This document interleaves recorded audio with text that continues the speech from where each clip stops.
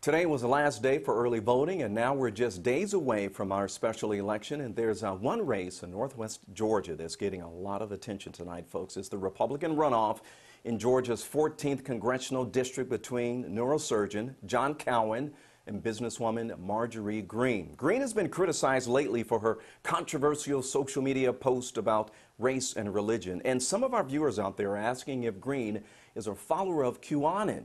Many right-wing conservatives believe that QAnon, or Q, is an anonymous person secretly protecting President Trump from a shadowy network of people trying to take him down. So does candidate Greene still support that conspiracy theory? We verify. Our sources for this verify comes from NBC News, the FBI, and Marjorie Greene's own remarks during an Atlanta Press Club debate in July.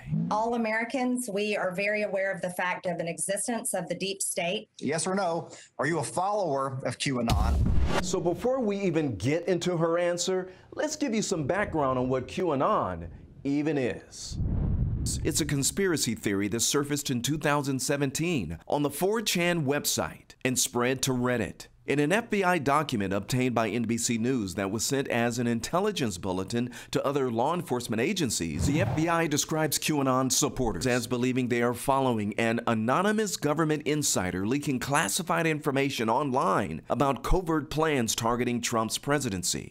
But the FBI warns in the document, throughout history, such conspiracy theories have fueled prejudice, witch hunts, genocide, and acts of terrorism. NBC News has reported QAnon is a convoluted conspiracy theory that has no apparent foundation in reality. Yes or no? Are you a follower of QAnon? I, like many Americans, are disgusted with the deep state who've launched an effort to get rid of President Trump. We saw it launch straight from Barack Obama's White House. I'm Marjorie Greene. Greene doesn't give a direct answer, and I reached out several times this week to ask her to clarify her position. But based on her answer during the debate, we can verify she at least is giving credibility to the QAnon claims.